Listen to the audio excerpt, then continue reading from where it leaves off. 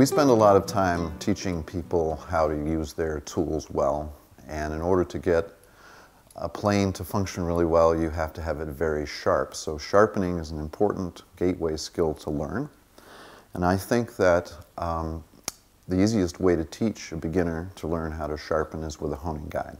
There are a lot of different honing guides on the market, and people have been playing with designs for devices to hold blades for forever. This is from 100 or more years ago. It's a shop-made jig. It's very beautiful. It doesn't work very well. All of them have some drawbacks, but we've come up with a version that we think is superior. There are basically two types of honing guides that hold a blade from the side, which we call side clamping honing guides, or guides that hold it from the top, and I prefer the side clamping type because I find that gives me more control over squareness. And there are a few unique aspects to this honing guide. The first is that it's very well machined. That means it works well, it's accurate, it'll clamp the blade tightly with finger pressure, and it's easy to set an accurate angle with it. The second is that it's all made out of stainless steel or brass. It won't rust. Third is that the blade registers against these lips. It's up against the lips with a little dovetail way there that forces the blade up and holds it very, very well.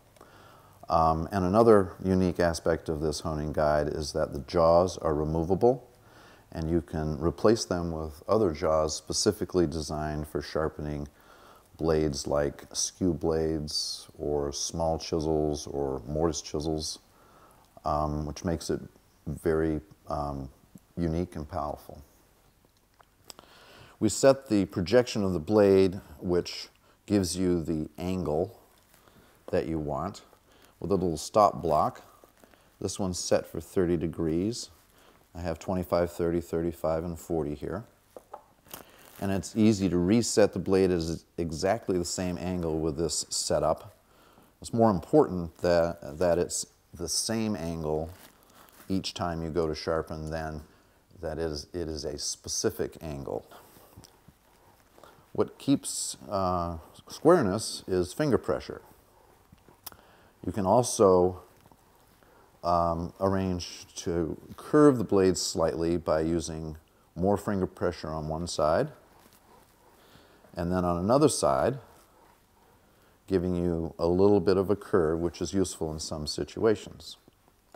The width of the roller really isn't that important. A wide roller does not guarantee a square blade. What guarantees a square blade is even finger pressure.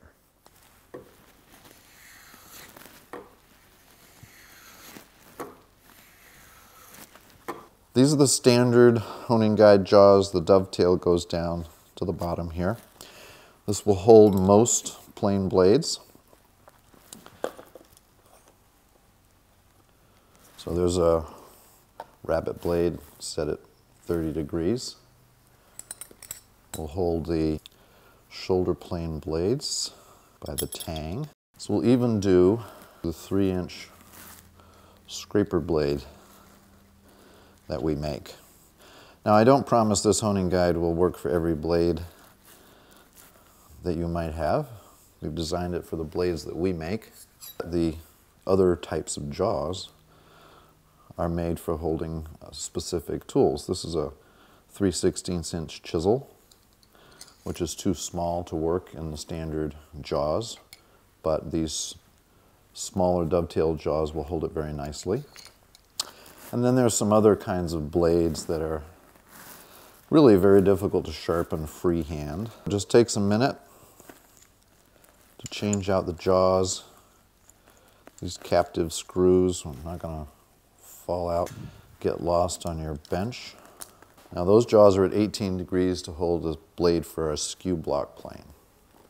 There is a left and a right hand, so we have left and right hand jaws available. So there are a lot of other blades that are hard to hold. This is a real small blade.